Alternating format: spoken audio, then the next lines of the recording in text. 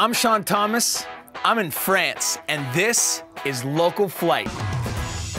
In this special episode, we're traveling abroad with Local Flight bartenders to discover how vodka is being crafted in France.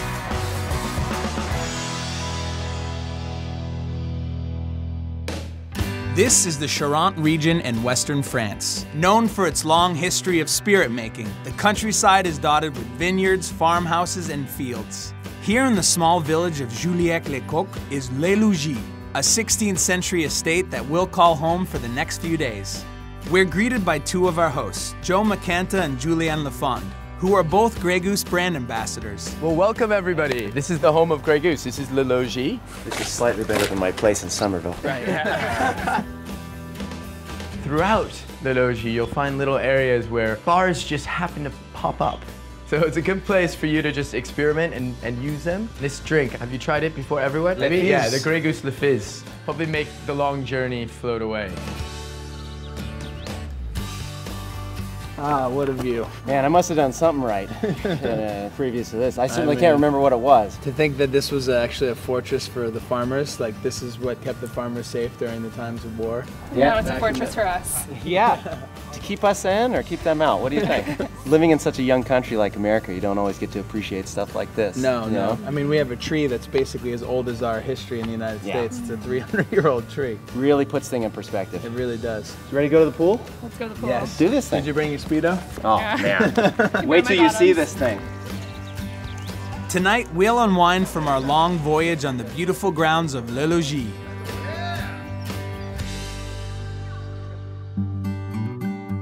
Hello, good morning. Today we're meeting Francois Thibault, the maître de chai or cellar master for Grey Goose, to learn how vodka is made. So François would like to wish you a big warm welcome. Nous allons passer donc un moment ensemble pour se plonger dans l'histoire Grey Goose. And we're all going to be here to immerse in like the Grey Goose story today.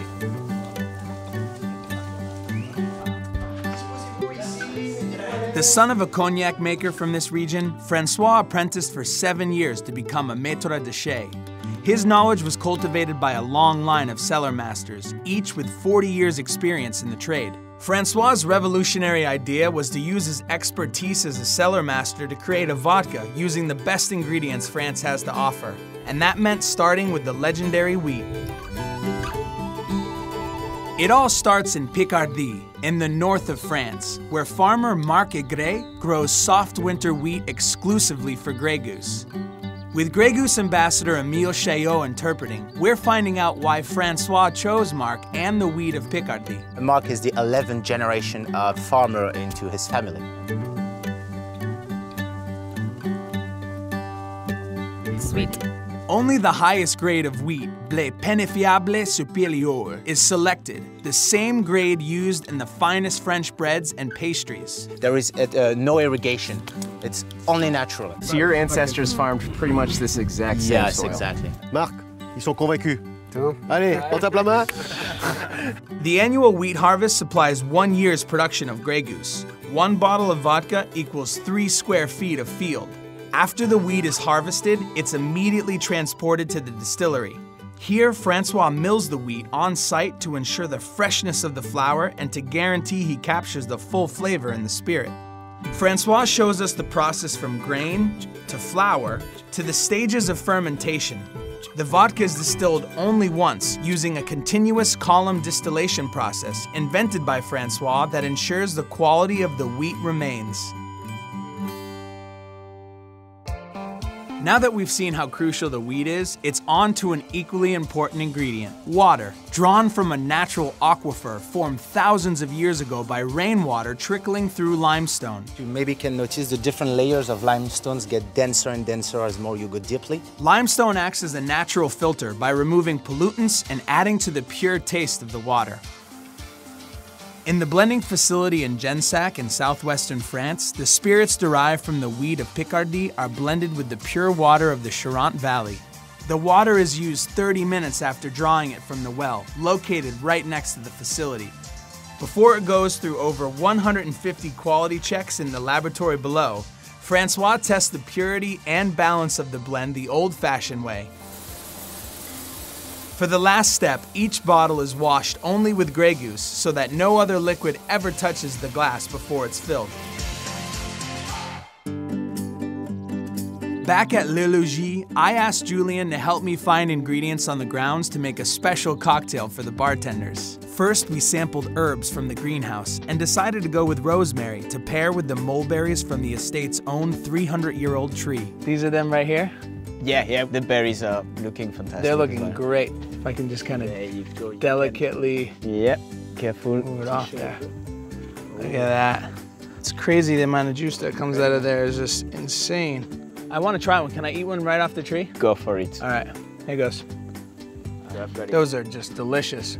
Not as much tannins as the blackberry. You know how the blackberry has those really small seeds that almost add that tannic quality? Yeah. You don't get that as much. No, you really get the nice kind of round flavor and a little acidity as well, which makes it just perfect for the style of drinks we're gonna want to make. Yep, that's a good berry.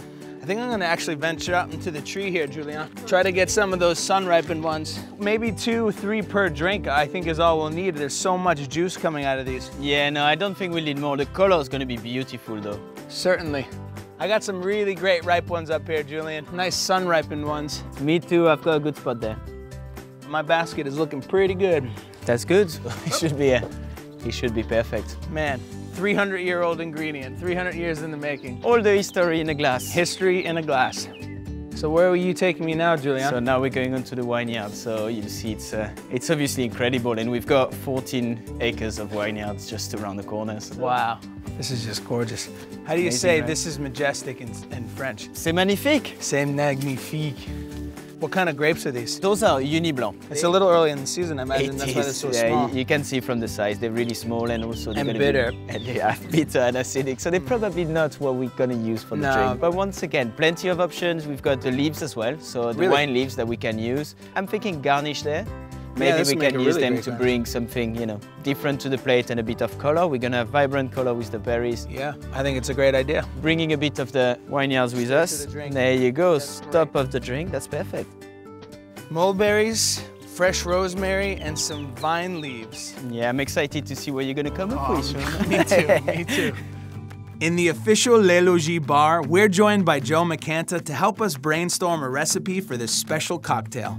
I gotta say, guys, I'm a little nervous. The pressure's on. I mean, I've had all these like fantastic drinks this entire season, so I feel like it's my job to really deliver and create something unique. So ideas, let's talk cocktail templates. Right off the bat, since we're obviously using the berries and the rosemary, I think that takes the aromatic, strong and stirred template off the table, so we're dealing more with sours and fresh citrus. Yeah. What else do we have here that we can incorporate? Maybe an aperitif of some kind or a liqueur. So we keep a cabinet of all French vintage liqueurs. You've got some vermouths in here. I see some ones I'm familiar with. I know the Benedictine. Yeah, 1967 Lillet. Yeah, the 1967. They don't make it anymore. Yeah. Wow. And actually right next to it, so this is that Pinot de Charente we were talking about. It's a dessert wine from around this area. It's slightly sweet, but it's basically, you know, stopping the fermentation by adding some cognac in it. And you get this kind of fruitiness that you don't usually get. Can I try? Can I try a little bit? You know, you don't want your drink to be overly complicated. Sure, so you want just kind of straightforward flavors that'll work with the fruit.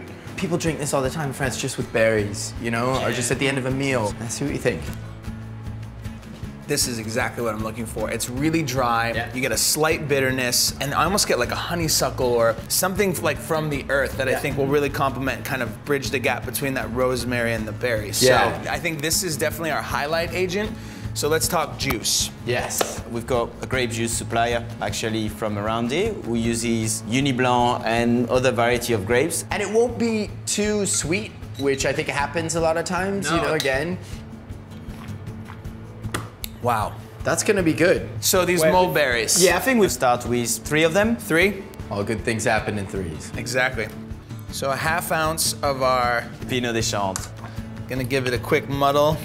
I mean, these berries are just so juicy. Now we have that wonderful local grape juice. This is the grape juice, yeah. We could go with 1.5 ounces. Ounce and a half? Yeah, all right. Sounds good to me. Okay, so 1.5 ounces of that. C'est magnifique. French is coming along, so wow. Yeah. Merci. Rosemary. That's gonna be pretty powerful because we've seen that it's really aromatic, so maybe 4 or 5 leaves. And then can't be a cocktail without a spirit, right? It's true. An ounce. All right. Add ice. Fortunately, I think I still got my shake. I haven't lost my rhythm. Concentrated shake. A little bit of flair in the beginning, like that, and then. Oh yeah. See that? Nice. Okay. Fine strain because we don't want any of the seeds. Oh, you got so much, and And you the got the rosemary, leaves have yeah. all broken up. Oh, look at that color. It looks great. Oh, that's beautiful. That's color. amazing. That's just from the mulberries, isn't it? Mm-hmm. Beautiful. And now just the garnish. Get one of these really small, delicate ones and just kind of Oh, that's beautiful. Wow. float it right there. Nice. What do you say? I feel like you gotta do No, that. come on, I made It's it. too pretty to I made it drink. for you. Thank you. Oh, the nose is great. Is it? Rosemary's definitely coming through straight away. Good. You know, it's really nice. How's I the mean, acidity? Genuinely, you get all of the different flavors. Like the mulberry's just kind of sitting underneath. Nice acidity. It's not like super sour. You know, it's very complex. You get, you know, the cognac side of the Pinot as well that's coming through, and you still get the DNA of Grey Goose. I think the bartenders will be happy with this drink, but we can't leave it without a name. We're dealing with Le Logis and the beautiful property here, all the ingredients that we forged and everything that Francois has put into making this wonderful product. Yeah. So I'd like to try to capture all of that in one fell swoop. Amazing word. Yeah. Maybe l'héritage could be good, the heritage. The heritage. Yeah, La good heritage. word, l'héritage. Heritage. All right, gents. Let's make a bunch of these for the bartenders, and I hope they like it just as much as we did. So, I think they will. all right. Hey guys. Hey. Been slaving away in the kitchen. Here, ladies. This is called Le Heritage. Here's to all of you. The reason why you guys are here is because you put a lot of love and a lot of passion in what you do, and it shows. Here's to taking what we do seriously, adding our heart and soul to it, and here's to being at this beautiful place. This is beautiful. You did a really good job. Thank you very much. Nailed it, didn't you? Yeah, this is really I had good. some help. I had some help. Hey, So. thank you guys very much for having us here and also showing us what it means to make Grey Goose. Like, that's exactly what I think it is.